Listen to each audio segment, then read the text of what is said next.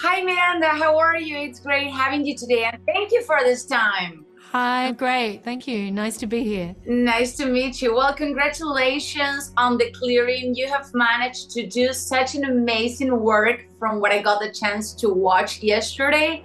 I want to know, how was it working on this character?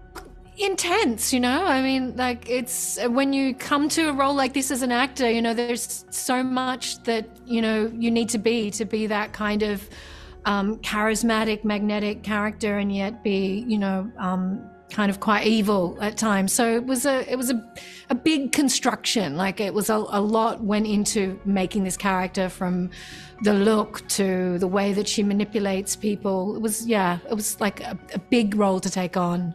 Do you somehow feel identify with her? I wouldn't say I identify with her, no, but I felt like I got inside her and sort of felt like I knew what she was aiming for. And I think she really believes a lot of the things she's telling people. I didn't feel like she was selling something she didn't believe in. I think she really thought that she had all the answers. And do you think that this type of shows and series can be the start maybe of something in terms of like awareness or informing the audience about these issues? I definitely think that, people are really fascinated by cults. I know I am. And particularly at the moment, there's a lot of documentaries about various cults. And I think it's great to understand the psychology of it and how it works, how people get you in and promise you and a lot of things and seem to see you and understand you.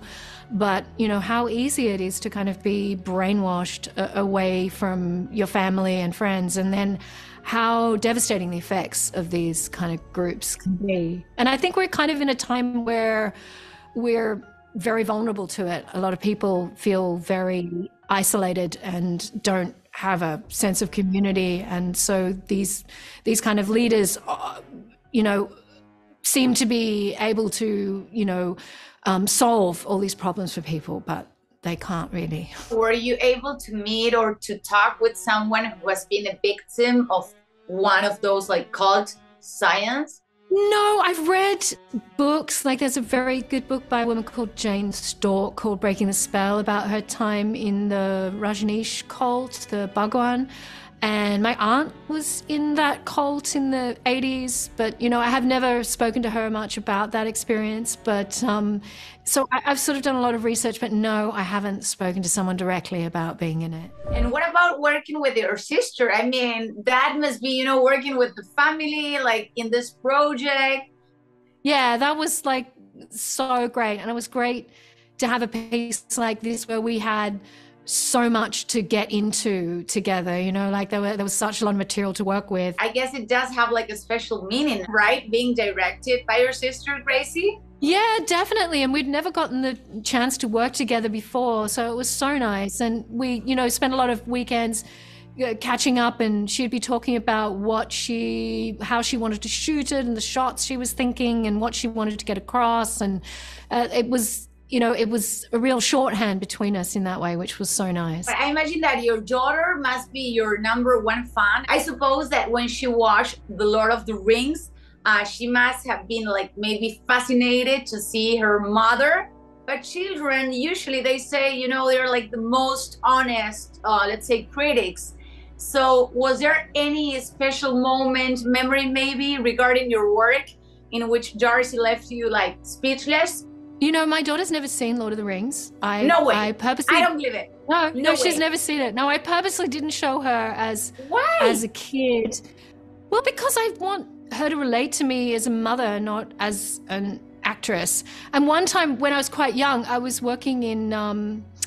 When she was quite young, I was working in Brazil on a film, and I'd been watching some dailies that they had sent me, and it was about my birthday party and how no one came to my birthday party. And I went to have a shower, and she was probably about 8 or 9, and unbeknownst to me, she watched it. I came out and she was bawling and saying, "Nobody went to your birthday party." So, but like to me, it was like, oh, it's hard for her to separate between, what's happening to the character and what's happening to me. So I've probably the first thing that she really watched I was in was Chilling Adventures of Sabrina, because it was more in her kind of age group at that time. I feel like, oh, that's a little more appropriate than some of the other stuff I've done.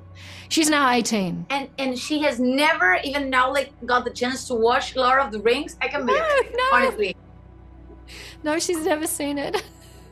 Was that your favorite character to play, maybe? It's definitely in my top 5, like absolutely. But there's probably about, 5 characters that have really stayed with me and were like really extraordinary experiences. And that was definitely one of them. It was an amazing.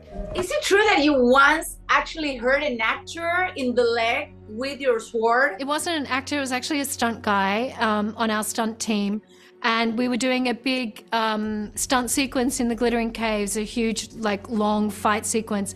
And he had an orc costume on, and with the, like, prosthetic padding that he had, I stabbed him amongst all the action. And he never told me at the time. He didn't tell me until, like, the wrap party I found out. But he was worried that I would stop fighting so hard if I knew that I'd actually stabbed him, that I would be afraid to like go for it. So yeah, the New Zealand guys, they're very tough. They were tough guys, those stunt guys. They're fantastic. Yeah, so yes, it's true, I did. It's been 21 years, right? Since the premiere of Lord of the Rings, and now you're gonna be back. How does it feel to be in those shoes again and meeting back with this character that was like so special for you and for everyone?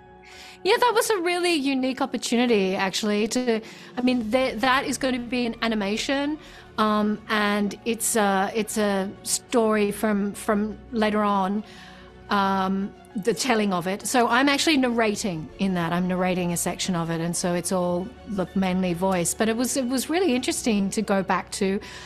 When we recorded the first bit of it, I'd had COVID just like a few days before, and my voice was super husky. So we had to keep doing things again and again to try and stop my voice being so husky. But I've got more recording coming up soon, and hopefully won't have COVID again when I'm doing it. Thank you for this time, Miranda, and congratulations once again on your job with the Clearing. And we have something in common. We just love The Wizard of Oz, and I know that you're like a huge fan of The Wizard of Oz, right? I am a huge fan of The Wizard of Oz. I love that movie. Me too as well. Thank you so much, and thank you for sharing this time with me. Thank you, Miranda. Cheers.